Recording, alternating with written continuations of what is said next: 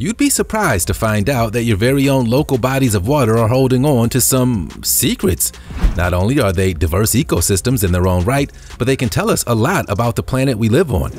Still waters run deep, it's said, and these videos are all the proof we need. But be warned, some pretty unexpected things can turn up there.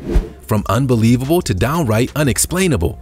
Don't believe us? Find out for yourselves. 15 most terrifying things found in rivers and swamps, Part 2.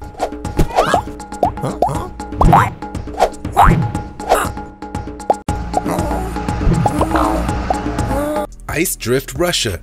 Ever seen a tsunami of ice? The fearsome power of an ice drift was caught on film recently in the Russian Arctic. The eerie phenomenon is believed to be a sign that the short summer is finally arriving in the region. Giant ice blocks are forced ashore as the melting and cracking ice move downstream towards the Arctic Ocean, as ice, in lumps of up to 3 feet thick, come ashore, which can pile up as high as 16 feet tall. This is the first stage of the annual ice breaking. But even though it's an annual occurrence, it doesn't make it any less shocking. This sort of drifting ice can do a lot of damage to coastal areas, but on the bright side, summer's on its way. Drift ice consists of ice floes, individual pieces of sea ice 66 feet or more across. Drift ice can exert tremendous forces when rammed against structures and can shear off rudders and propellers from ships and strong structures anchored to the shore, such as piers.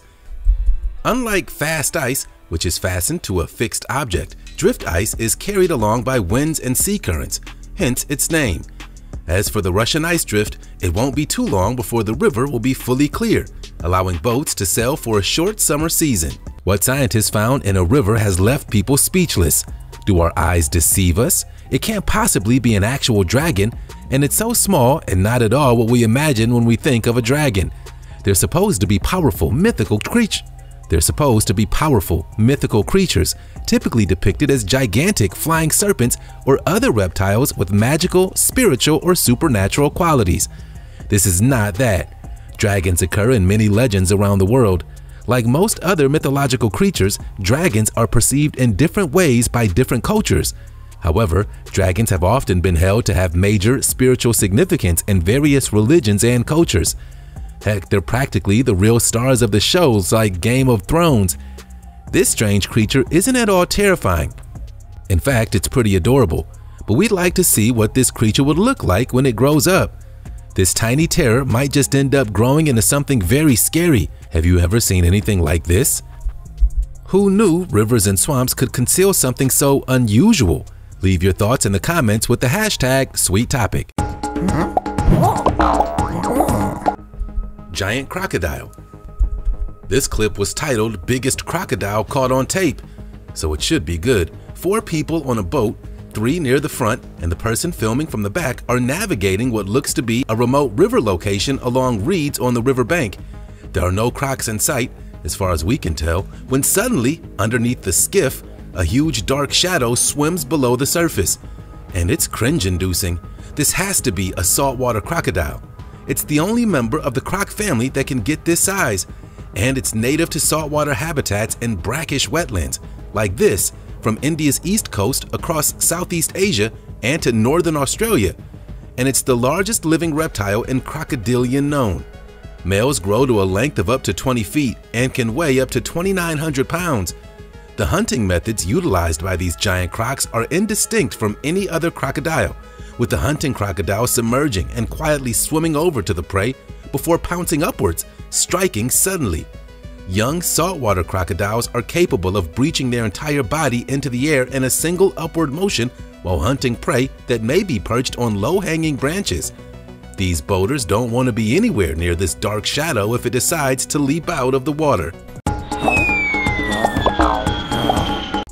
Massive anacondas.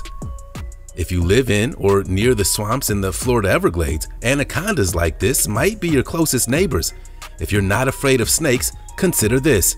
They're believed to be one of the most dangerous creatures on the planet. The crazy thing is that these snakes are not supposed to be here. Although anacondas are not native to Florida, both green and yellow anacondas still found their way into the Everglades and are living there along with other species of snakes like the Burmese python. Since they primarily keep to themselves in the water, where they camouflage so well, they could have hidden from us for decades. Although there's no telling how long they've been living there, the first recorded sighting was in 2003. We don't know exactly how they showed up in South Florida, but experts suspect it came from the importation and uncontrolled release of exotic species into the wild. The Everglades National Park consists of more than 1.5 million acres and is the ideal habitat for this invasive species to survive. It's full of swamps, mangroves, marshes, and rivers that hold the ultimate access to fish, mammals, and other reptiles to satisfy their enormous appetite. The anaconda is massive and can reach up to 30 feet long. Spell jar. In many traditions of folk magic, particularly in North America, a spell is sealed inside a jar, bottle, or other container. And as you can see, people are fishing them out of bodies of water using magnets. Yeah, people do fish with magnets. More on that in a bit. The spell jar, aka witchcraft, serves a number of purposes. The first is that it keeps the magic concentrated and prevents it from escaping before the spell has been completed. The other nice feature of a jar or bottle spell is its portability, whether it's buried under a doorstep, tucked into a hollow tree, or dropped in the water.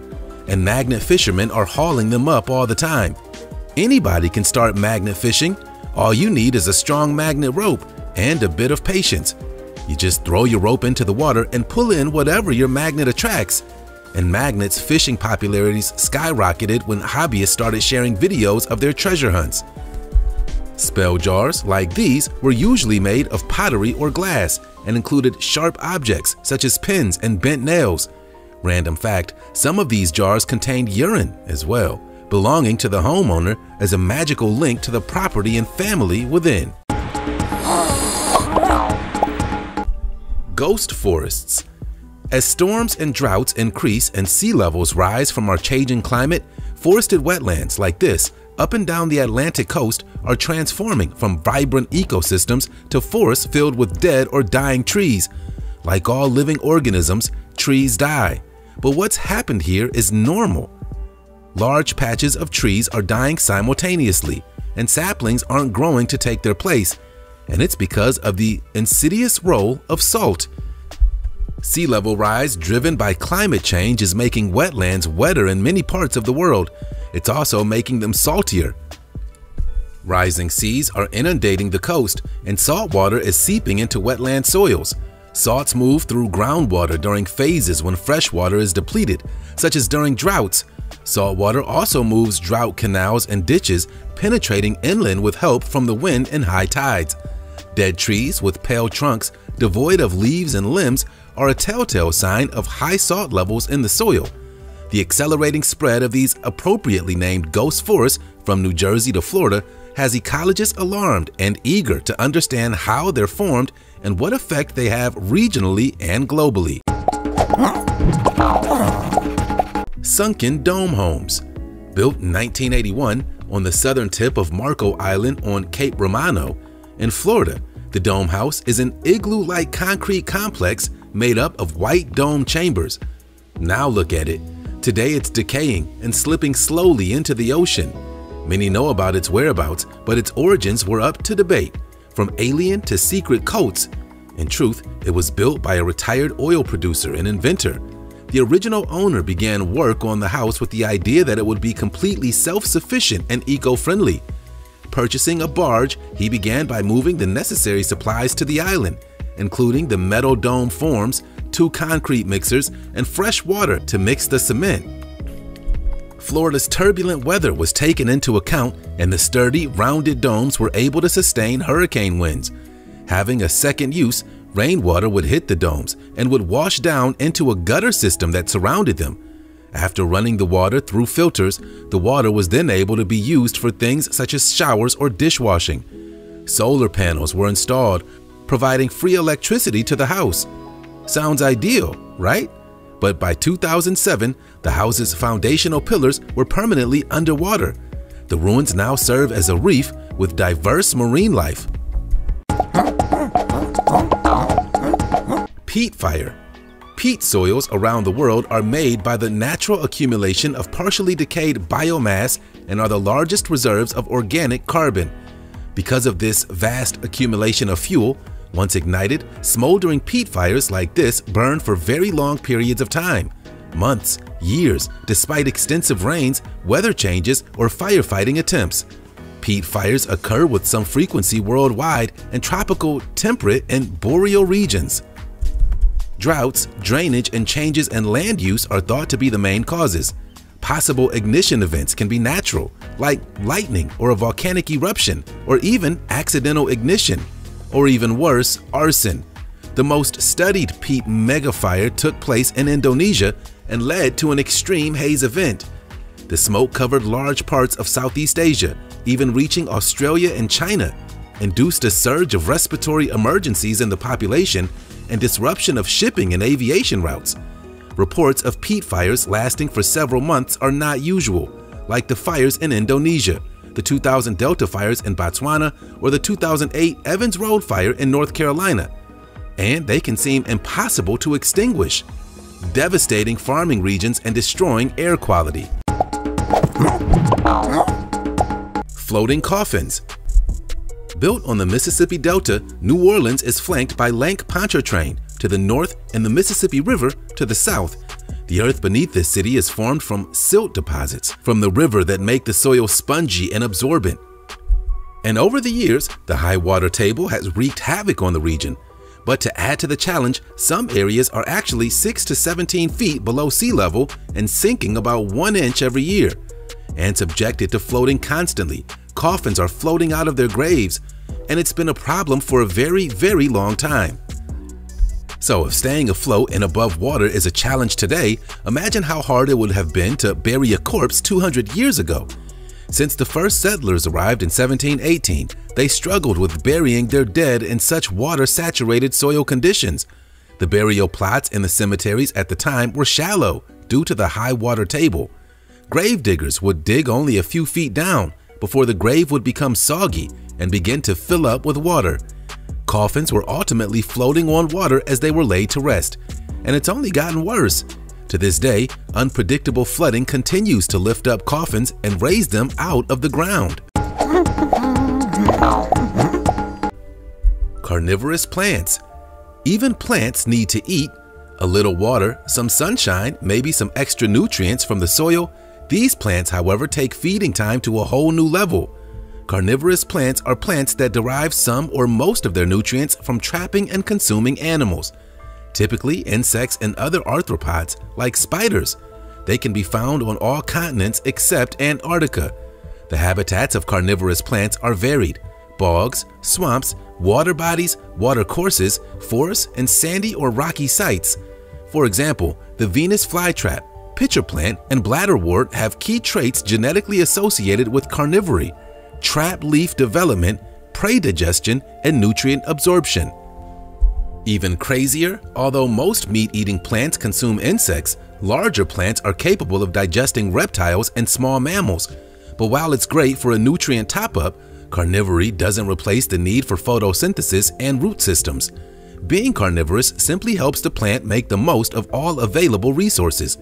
Carnivorous plants use a variety of strategies to lure prey into their traps: strong-smelling nectar, and intense coloration that mimics flowers, while others camouflage themselves so that victims blunder into them. The intense coloration of trapping organs can give the impression that they're flowers when they're not. In fact, ingeniously adapted leaves.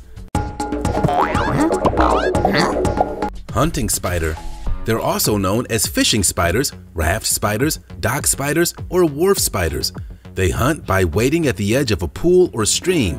Then, when they detect the ripples from the prey, they run across the surface to subdue it using their foremost legs, which are tipped with small claws. Like other spiders, they then inject venom with their hollow jaws to kill and digest the prey. They mainly eat insects, but some larger species are able to catch small fish. They can also climb beneath the water when they become encased in a silvery film of air. Crazy, right?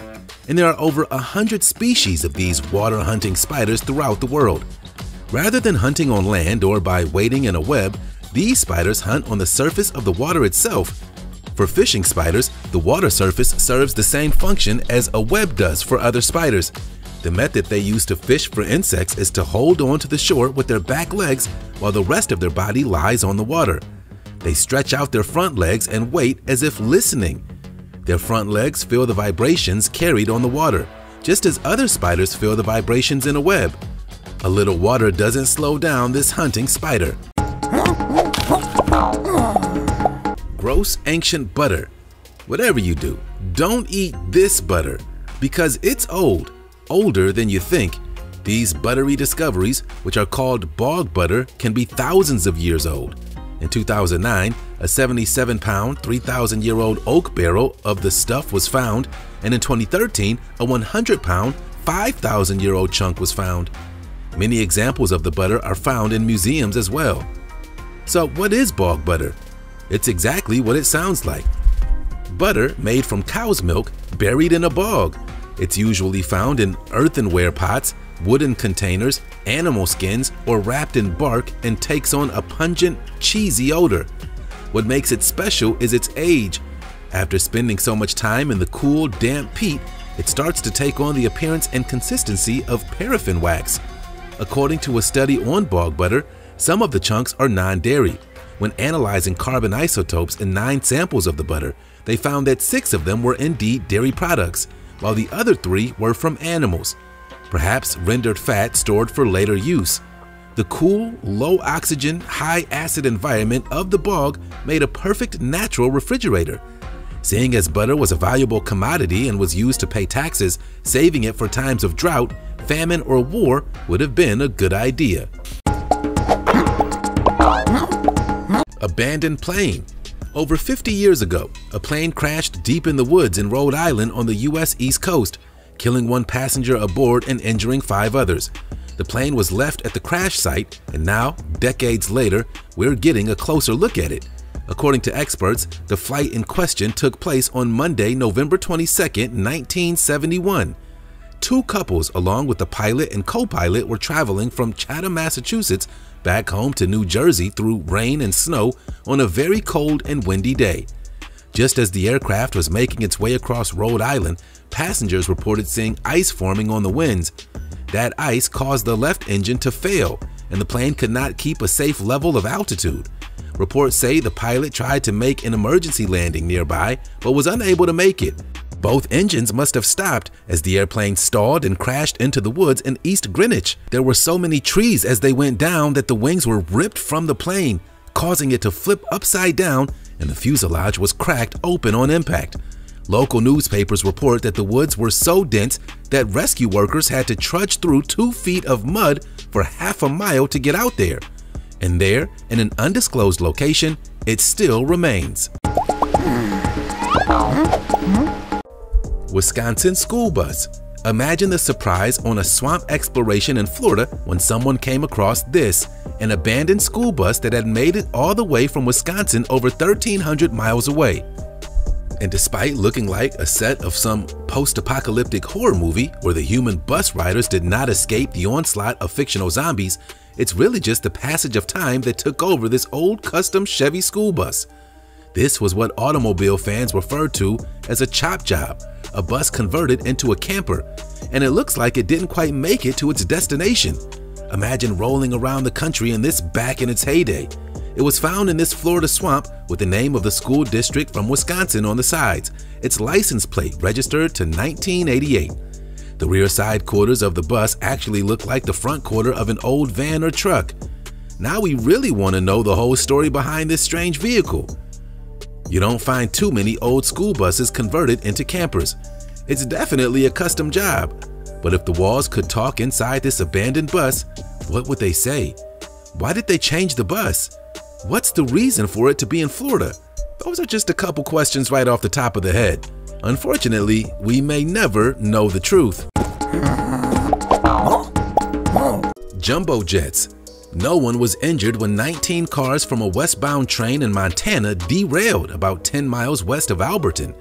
However, as you can see, 3 Boeing 737 fuselages tumbled down a steep bank and into the Clark Fork River. The components, which included 6 complete 737 fuselages, as well as parts for a 777 and 747, were en route to Boeing's Washington State headquarters for final assembly after being manufactured in Kansas. The accident dumped 2 of the 737 into the river, leaving them partially submerged in water, while another came to rest on the river embankment just above the water surface. A 4th 737 fuselage that was damaged sat behind the tracks. The train was reportedly traveling 31 miles per hour in an area with a speed limit of 35 miles per hour when the accident occurred. And before long, Boeing personnel began working to extract the fuselages from the river, assessing the damage to determine what impact the accident had on production timelines. Not to mention the ecology of this Montana river valley. But it could have been so much worse. Although it was a costly spill for the airplane maker and the train company, incredibly no one was injured in the derailment. But what a scene! Killer turtle. The mata mata turtle originates in South America's Amazon and Orinoco basins. They live in the leaf litter at the bottom of shallow streams. And as you can see, their leaf-shaped heads, bark-like flat shells, and ragged skin flaps make it easy to blend in.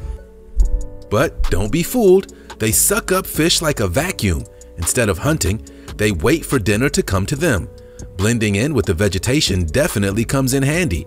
When fish approach, the turtle stretches its neck out and opens its mouth wide to create a vacuum. They expel the water and swallow their prey whole because their jaws are physically unable to chew. Still, they're one of a kind. These so-called side-neck turtles can't actually tuck their heads into their shells. Instead, they bend them to the side. You can take the mata mata out of the Amazon, but you can't take the Amazon out of the mata mata. This odd-looking turtle has been called a lot of names. Not just needle nose and leaf head, the freshwater turtle was originally classified in 1783 and has been renamed 14 times over the last 200 years, most recently in 1992. The common name translates to kill kill in Spanish. So think about these things the next time you're visiting your local rivers and swamps. They could be a gold mine of treasure, and on the other hand, a total nightmare. But don't be afraid, videos like these will protect you from these freaky findings.